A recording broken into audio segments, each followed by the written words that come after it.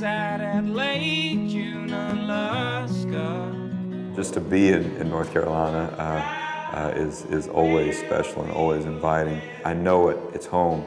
The amount of memory that I have playing shows here in North Carolina from the coast to the mountains is endless.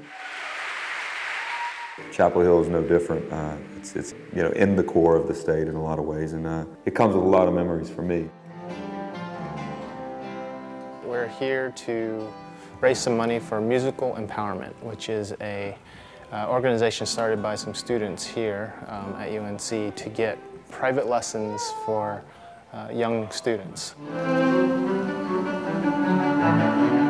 Musical education is so important to young people, especially because I feel like it's a way of building confidence. I spent many, many hours behind a cello, and it became my safety blanket as a young kid. You know, it's just unfair that it's just a matter of dollars and cents that kids don't get to experience music in the same way. I have a general philosophy, and I think, well, Seth and I share the general philosophy that if someone asks for your help, if you have the time, then you need to be there.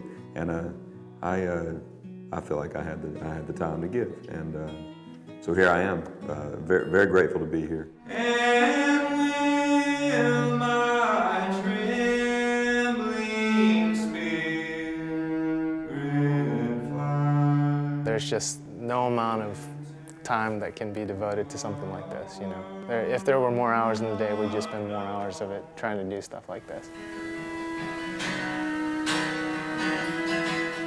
I just, wanted my son to hear his music and just to observe how he played. And since he's playing the cello, I think it's really neat to, see someone that plays the same instrument as you do, and hopefully that you find inspiration to, want to keep practicing and hopefully, get there one day.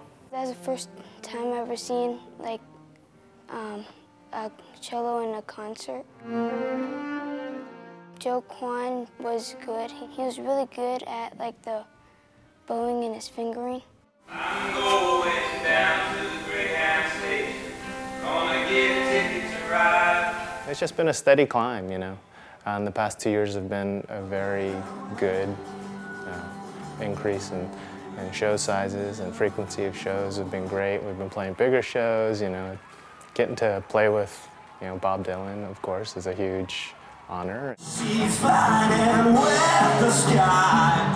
She thinks she can. We've got a heavy tour season. You can expect to see us all over the States again. I hope the kids will see what we do and realize that there's no set way to do anything, I played classical cello all through elementary school and middle school and high school and college. And then it wasn't until after college that I got into playing popular music. I do think that it'd be important for them to see you don't have to be perfect at your instrument. You have to enjoy it. You have to discover with it. And discovery is the key thing. And if any kid out there discovers anything tonight in this performance, then it's a win-win.